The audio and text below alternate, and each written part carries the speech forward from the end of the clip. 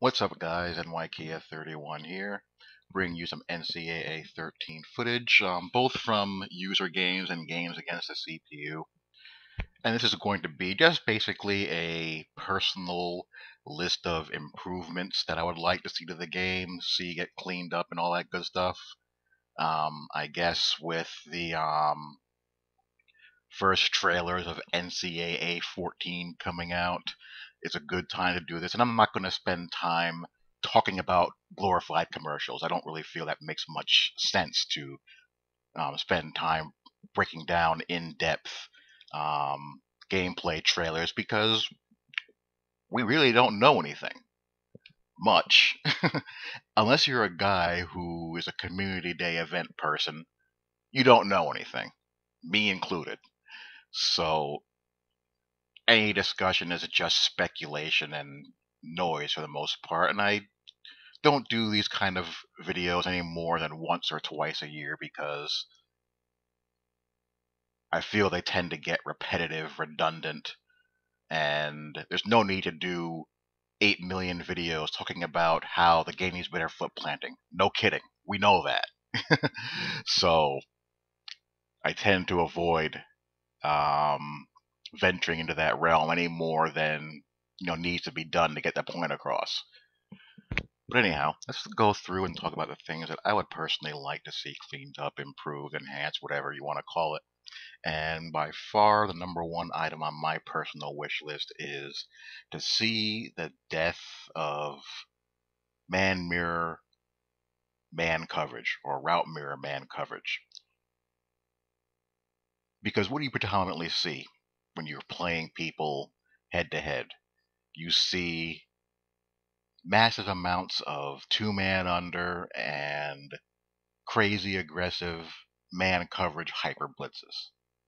Why do you see that? Because people know that there is a, strong likelihood of being able to shut down a lot of routes due to the defender's abilities to mirror your movements.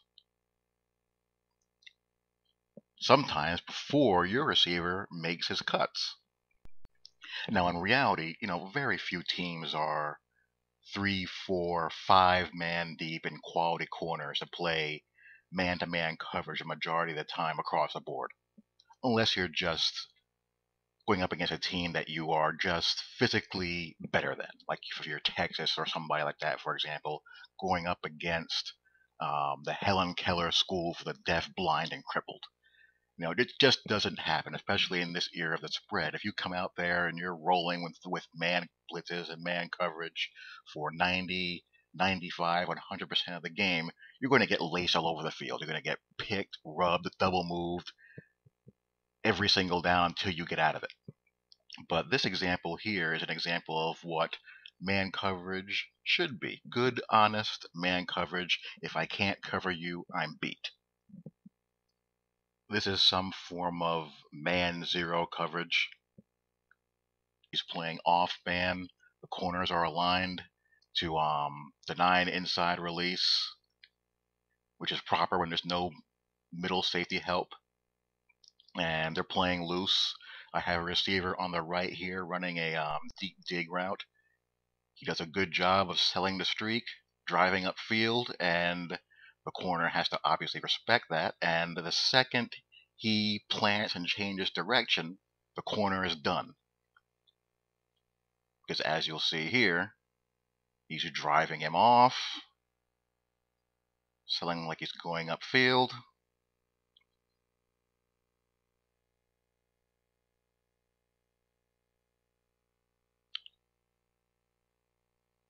Plant. The corner just isn't mimicking his movement. He has to react to what the receiver is doing. In this case, he gets beat, and he gets beat honestly, which is fine. Either a guy has the ability to match up, or the guy doesn't. And even if a guy does, he's not going to win every down. So you just want to have a good, honest, clean outcome either way. Zone read defense. I don't think EA understands how zone read defense works. The defensive end is only one part of it. There's 10 other guys out there too. The end either reads dive or keep. That's fine. I have no issue with that. And then sometimes you'll have a one-on-one with a quarterback versus a linebacker. Sometimes a receiver has to crack back and block the linebacker. But a little sense of urgency by the LB would be helpful, or whoever's assigned to get the quarterback. Because when you're defending the read option manually, you never know who on your team is going to try to take the quarterback or take him at all. As soon as he reads that the quarterback has the ball, he needs to do a heck of a lot better job of attempting to prevent the quarterback from running down that alley than that. Pulling offensive linemen. This is the good old buck sweep, and this is how we need to see offensive linemen at least attempt to pull and lead block on a more consistent basis. They do a good job there. There are too many times on counters and on trap blocks where you see them begin to fire out and then, stop and look around and get in your way, which causes your run to get blown up. And again, I don't want every offensive lineman just blasting away, road grading people like a Outland Trophy finalist, but I just want to see the effort there, and then have his athletic ratings determine, how effective he is in his pulling, acceleration, agility, and all that good stuff, and his blocking ratings then determine how well he's able to hold the block at the point of attack. Here's another example of it being done pretty well. This is a designed QB run, a QB wrap, which is the closest thing the game has to a QB counter.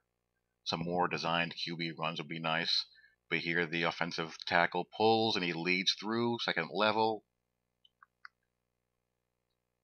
and Mr. Klein is gone. So you can see that it's there. And the fact that it's there and that you do see it, and you do see it, pretty often, you also see the ugliness happen more often than you should. So that tells me, at least, that, in my opinion, that it shouldn't be too difficult of a thing to clean up for Ncaa 14. This, however, is ugly. Ugly, ugly, ugly. The time for double team interior pass blocking has been overdue for a while. And because you don't have double team interior pass blocking, you get stuff like this, where you have the psychic help offensive lineman to pick up free rushers. Here a tight end runs a delay route, and an offensive lineman is able to rob my pass rusher there of a sack because he's able to come over and help. And me on the other side, I'm using my other defensive end. I eventually get by him. Another guy, slides over to pick me up.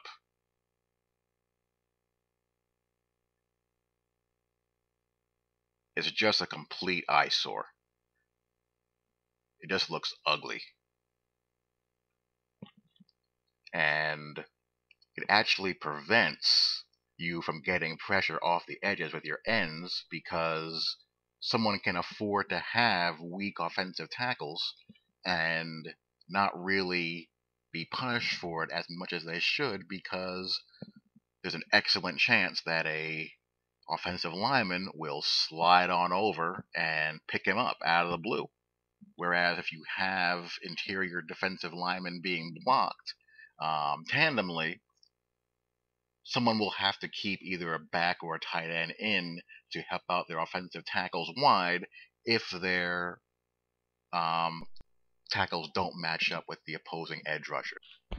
I actually think the developers for the college game, NCAA game, have a harder job than the developers for Madden. And the reason why is because there are such a wide variety of play styles in the college game, and you have so many more teams.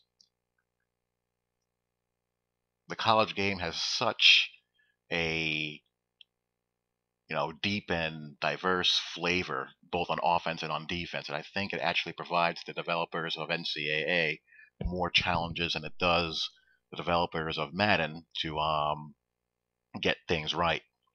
But here is a midline option out of the good old flexbone. If all the elements of the flexbone spread option were in the game and functioned properly, custom flexbone spread option would be the only offense that I would run, because it has the style of option game that I like, plus I can blend the run and shoot passing game that I love in it as well. But there is so much missing from the flexbone sets that it pretty much forces me to use some shotgun pro set, gator heavy, shotgun heavy, and pistol power sets in order to do that. Tons of stuff is missing from the flexbone sets, but that's a discussion for another day. But here is a midline option, QB midline option, where I hand it off to the dive back, B back, whatever you want to call him. In this case, he's my halfback subbed in with the formation packages at the fullback spot in order to get a little bit more pop in there and breakaway speed. But the whole point of option football is what? Well, there's a lot of points to option football, but two of the more basic points is, one, you want to eliminate a defender by optioning off of them. You intentionally leave a guy unblocked and you read his reactions.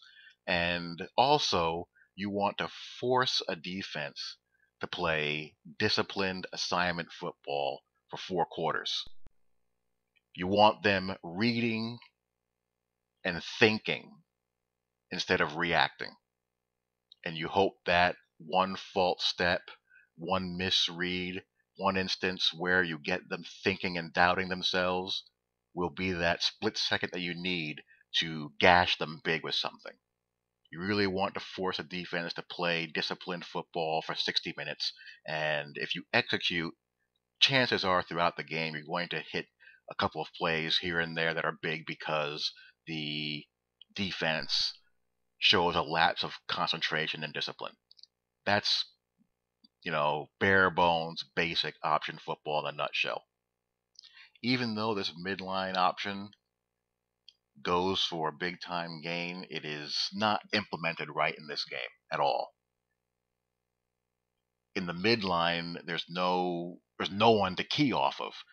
What you basically have to do is read the flow of the linebackers and go from there as far as deciding whether to give the ball to the fullback or to, follow the fullback up the hole or run with your eyes with your quarterback. In this case, I read that the linebackers are blitzing both B gaps, which leaves the A gap unmanned, and boom, there's just no one there. What there should be is a interior defensive line key where I'm reading off of the defensive tackle. If the defensive tackle crashes down on the fullback, I keep with the quarterback. If he stays home, I give to the fullback. It should look something like this. This right here is a trap option. Defensive end, he's left unblocked. He crashes down on the fullback. I pull the ball out. Defensive back has the pitch man. The linebacker who's being user controlled gets blocked. He has the quarterback. I have a guard pulling around. And it's gash time. Poor guy's linebacker gets depleted. If this was an Infinity Engine moment, I would probably stumble here, but there isn't, so it at least slows me down. And I get a big gain out of it. And that's how the midline should look, but with the defensive tackle being optioned off. So those are a few of the improvements that I would like to see implemented, and how much of those improvements are, we will, find out in the coming months. So I've done enough yapping for now. Hope you guys enjoyed. Would love to hear your thoughts and input, and I will talk to y'all later. Peace.